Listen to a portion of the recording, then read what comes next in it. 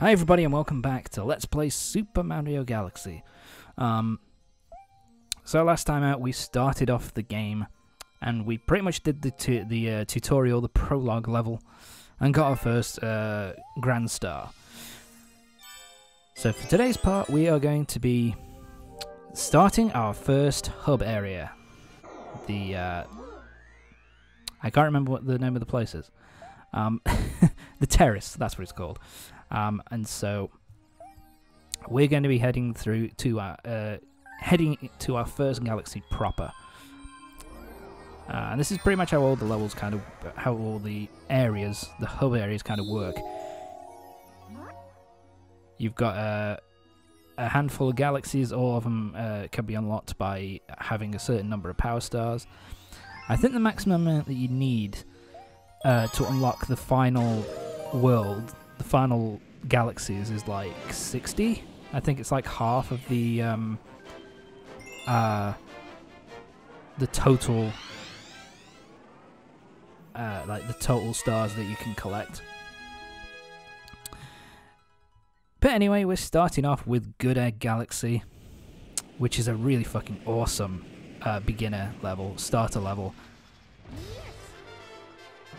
And this soundtrack, God, the Good Egg Galaxy music is so good. It's just got such a nice theme. It's fully orchestrated, and it just sounds so nice. It's great. I love it. And Good Egg is actually a good starter level. It's a really fun level to go through. And this is kind of like how all the galaxies are kind of set up as well. It's basically... they're basically kind of separate areas. Like, basically you go through the first... like, they're all in the same galaxy. But like, each section is kind of separate. So you can only go through this section by clicking on the first level, and then when you click on the second level, you can only go a certain way from the beginning of the galaxy, from the beginning of the level. And what that will give you is it will then give you what it will then give you is a completely new level pretty much to go through, but it's in the same kind of general area and has the same kind of aesthetic. So it's pretty awesome. And as you can see, I'm trying to pick up as many of these star bits as I possibly can. Fuck you. I hate those things. They're kind of irritating. The reason is because I need a lot of these things to kind of unlock. It's basically mainly to unlock the extra galaxies, because every hub has like a pink Luma that you can find that shows up, and basically the pink Luma turns into an extra galaxy, an extra level to go through. It's like this music. I love this music so much. But yeah, this is a really good starter level. You can kill these things, by the way, the boulders. They have like a red, gooey kind of thing on them. And if you... fuck you. They have like a red, gooey thing on them, and if you spin attack into the red, gooey section, then you get... if you spin into the red, gooey thing, then you destroy them, and you get a fuck ton of... and then you get a load of star bits. Yeah, I do this for a little while and then give up, because I can't be arsed. Yeah, also 50 star bits and you get an extra life. It's really easy to rack up the lives in Galaxy, especially if you just go out your way to kill as many enemies as possible. Yeah, this guy drops a load of them. Yeah, you want to get close to him and spin attack. I thought you had to butt slam. Ow! Fucking bitch. Now these things are called, I believe, their title, what they are called is Electro Goombas. Fuck you. Give me my health back. Yeah, these things are called Electro Goombas. Ow! God, he got me out of midair. But they are very similar to Octoroks from Zelda, to be fair to them, in terms of the way they look and what they do. Oh, for fuck's sake. God damn it. Am I gonna die? That would be so lame. But yeah, I think they're technically called Electro Goombas, but they look like fucking, they're Octoroks. Anyway, time for the first boss. We've got to crack it open. You know, it's, you know, got to deal with it. So yeah, it's kind of like a baby PT Piranha. Apparently there's a Mrs. PT Piranha. Ah! Yeah, I do really badly here. I think it's because I'm focusing on breaking stuff. And then I'm like, fuck it. I've got to kill you. It's too late to perform an abortion, but we can still we can still kill you. You're a PT Piranha. You're an abomination. You need to go.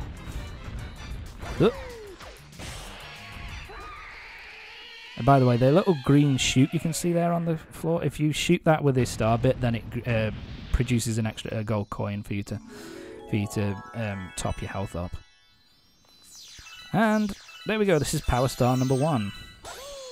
I know we got a Grand Star, which still only counts as 1, apparently. But this is our first Power Star. And that's the first level done. Basically, each galaxy has 3 paths for you to go through. So we've gone through path 1, as it were, of Good Egg Galaxy, and we've beaten Dino Piranha. He was such a bitch, by the way, in Sunshine. PT Piranha. I fucking hated his boss fight. But anyway, I say boss fight, we fought him a bunch of times. But it is, it's similar. Galaxy's system is similar to Sunshine's, really. Because Sunshine had basically a giant hub area. Eat that. Eat that. But what was I saying? Yes, it's similar to Sunshine in the fact that in Sunshine there are areas there are these things which take you to, like little hub things, which take little areas in the hub which took you to the level, and then there were 6 things to do in that level, and then once you've done all 6 of the tasks, then you're kind of done with that world, kind of ending with a big boss fight. Galaxy is similar in except that basically they shrunk them down a bit, so each galaxy has 3 levels. And here's the first appearance of the Pink Luma. But yeah, in Galaxy, each individual galaxy has 3 levels. 3 main levels, anyway. Fuck you. Fuck you. I need to pick up as many of these as possible. And then, you know, that's pretty much what they give you. Like 3 levels. You know, 3 paths you have to go through it for each galaxy. That's pretty much it. Yeah, I kind of... Bitch. Yeah, I need to get a load of these. I think, if I remember correctly, I think it's 50 you need. These Lumas keep killing themselves in order to allow me to progress. They turn themselves into pole stars and all sorts of things. The pole stars are actually not are actually pretty good. Like, they are pretty useful as like, they're pretty easy to use and they're not all that difficult. I'm there already.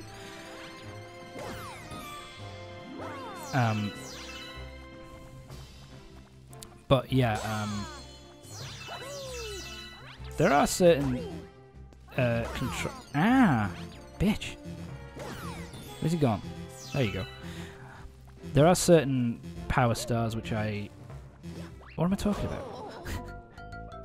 Oh my god! I got killed by a fucking Goomba. All right, it's time to give up. I quit. I think I've got enough now. Even in this galaxy, you know, you can basically if you don't spin there, you drop onto that planetoid there, and you can basically go through, have another section of the level to go through, which is kind of cool. But let's get some more of these. All right, how many do you need? Is it 100? It might be 100. How many do you need, Pink Luma?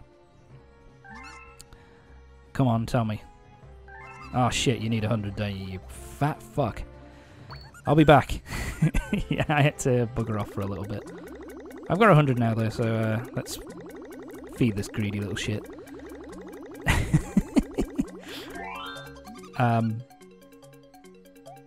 Yeah, and the ones that are outside the main hubs, they need a lot of these fucking things. So a new planet is born, and that turns into a pink power star, a pink kind of sling star, to allow us to continue on. Yeah, I always thought this planetoid looks like it looks like someone wearing like a hat, like a top hat, or a witch. Yeah, screw it up there. This is something that I like about Galaxy. It's just, my face. It's just how versatile Mario is and how good his abilities are. Nope, extra life. Because he's got, you know, got the wall climb, got the long jump, got the somersault jump, the side spin jump as well, which gives you which gives you a fair bit of distance too. I mean, damn. I think the only Mario version of Mario that's more capable than Galaxy's version is the one from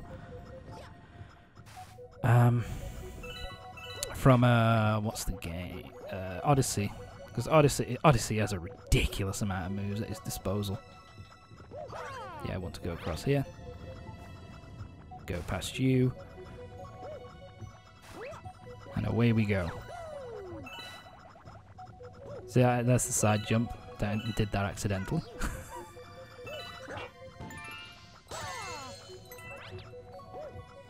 So yeah, let's head up here.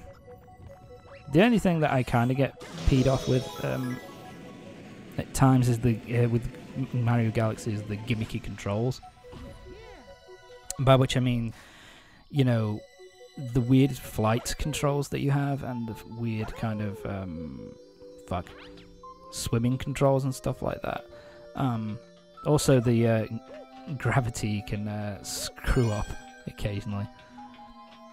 It's not the end of the world, mind, but it's just something which irritates me about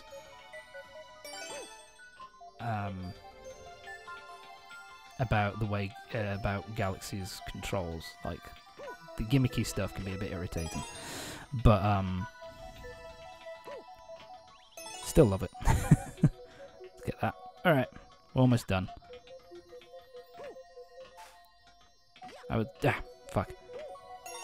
Fuck. There you go. So now we got a sling start. This takes me longer than I would like to admit.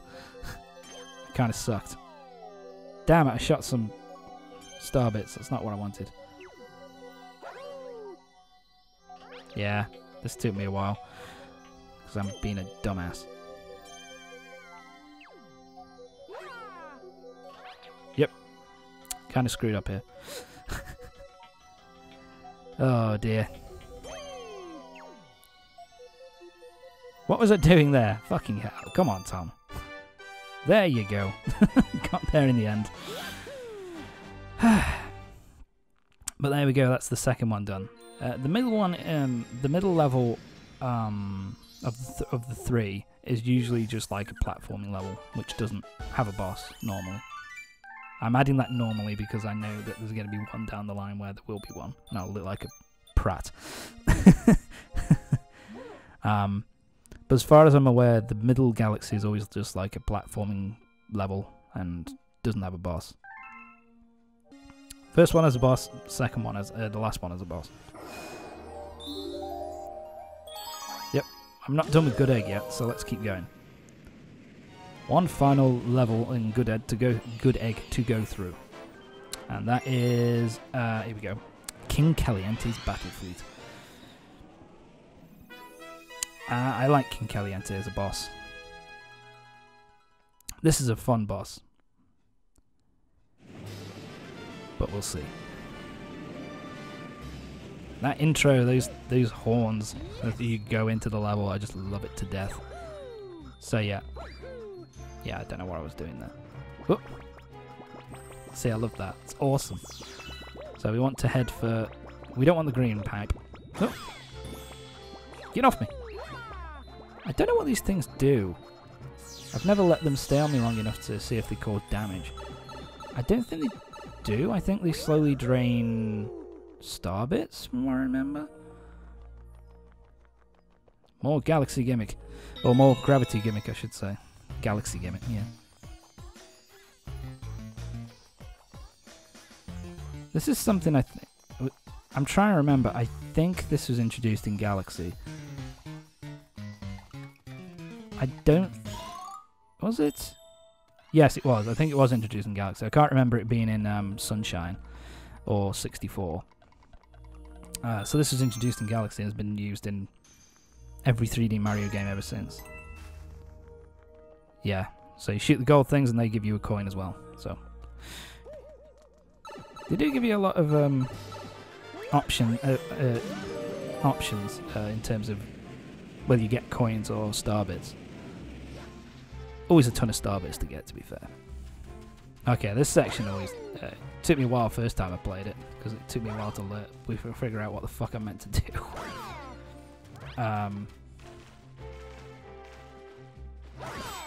Right, line it up. There you go. Destroy that thing, and we can go to the other planet now. And on this planet, ooh, there's a dead Goomba. See, I wasn't lying. There's a coin. The only thing I'm kind of shit. I'm kind of shit. Yes, I am kind of shit. The only thing I'm kind of annoyed about is ow, fucking bitch, die. See, I thought that green patch was like a. The only thing I get slightly annoyed about it is the fact that line it up. There you go. Is the fact that the coins don't really do anything other than give you health points back. I don't know what they could have done, mind you, but it just would have been more interesting, I suppose, if they did something with it. I guess kind of similar to what they did with it in Odyssey. Fuck you! Die. Because in Odyssey, basically, those things were just used as you know, to buy costumes and stuff like that. Anyway, so yeah, this is the Invincibility Star. Looks a fair bit different than it does in any other Mario game. You basically speed along, and you basically also have a lot more acrobatics, I guess, acrobatic ability. And the Invincibility Star is the only way you can destroy the... Fuck. Is the only way you can destroy the chain chomps. I don't... or the chomps. They have chains on them, so they're not chain chomps, technically. There we go. Boop. And that's the sort of thing which I really like about this game. So many options for movement. Fuck. Arsehole. Yeah, I run into these things more often than I would care to admit. should really do better. Anyway, moving on. Damn it. Let's get going. Come on. There we go. I also love the pointers. The pointer control. So that you can just get stuff whenever the fuck you want. This is kind of nice. It's like a little precursor to what you're going to be doing to the boss. Which is kind of nice. I guess that maybe they're supposed to be like little Calientes. I'll save you, you green fuck. Now, be grateful. Alright. Huh. There we go. Alright. Let's get going. My apologies. There we go. He's dead. He's dead. I'll leave you two to mourn. Let's get going. Like I said, I really like the pointer controls just because you can get galaxies much quicker. Like you can get, you know, the star bits as you're going along. It's kind of cool. There we go.